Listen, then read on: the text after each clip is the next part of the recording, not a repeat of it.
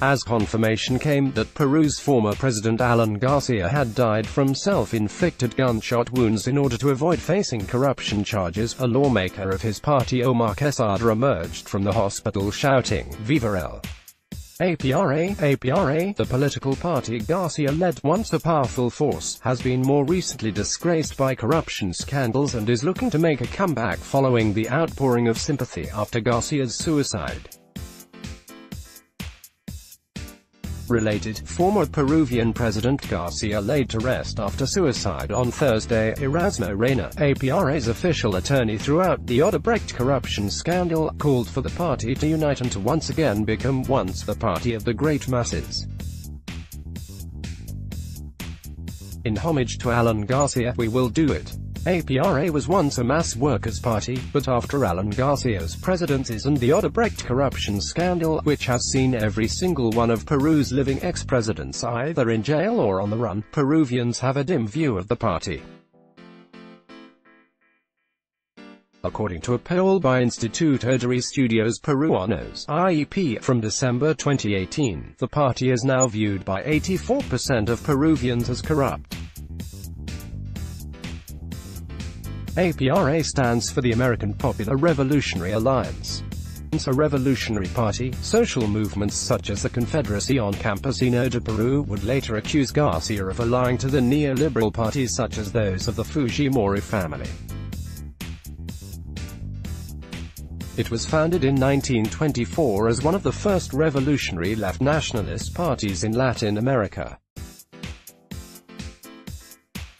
Under the leadership of firebrand radical Victor Hugo de la Torre, they were a firmly anti-imperialist movement that believed in a united Latin America, in which natural resources and the commanding heights of industry would be under popular control. In 1932, APRA faced repression when they led a workers' insurrection in the northern coastal city of Trujillo. The state responded with aerial bombardment of the city.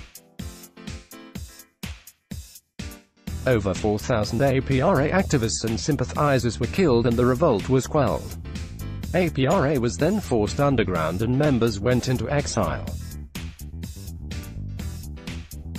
Founder Hugo de la Torre began leaving behind his radical roots and instead helped prop up right-wing governments in 1945 and 1956, hoping to maintain legality for the party in a long period of alliances with neoliberal governments that social scientists now call the accommodation. Alan Garcia became the first APRA leader to be elected president in 1985. What followed was serious economic collapse. His last year in power saw inflation at 2,000%, an unpaid debt to the IMF at $600 million, and another to the World Bank at $400 million. He started his presidency with a 90% approval rating. 4 years later it was just 9%.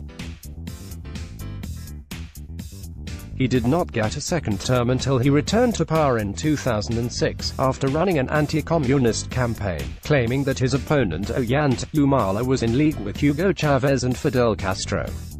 The campaign process put APRA firmly in the mainstream of Peruvian politics. He also had a poor human rights record from his repression of indigenous protesters in Bagua, who fought against the sale of their lands, leaving more than 100 dead. On Friday, Garcia's son proclaimed that we have to ensure APRA returns to government, one way or another.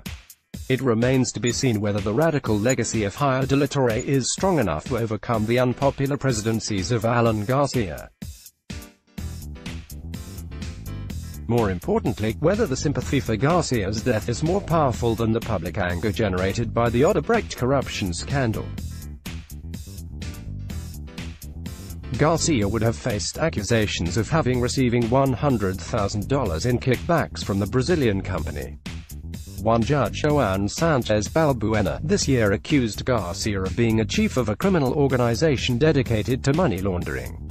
Nevertheless, Garcia's loyalists believe they'll return, with APRA's high-profile lawmaker Jorge de Castillo saying, "APRA will unite to recover our space on the political scene." Let's block ads.